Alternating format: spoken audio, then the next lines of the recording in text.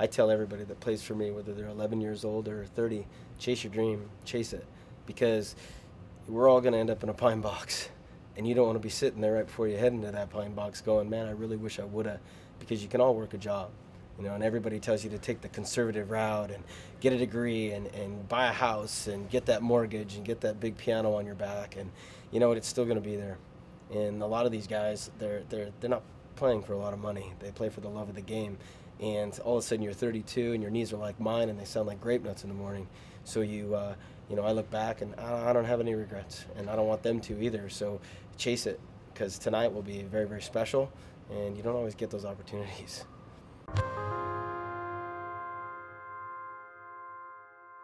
Well, you have some guys that are looking for second chances.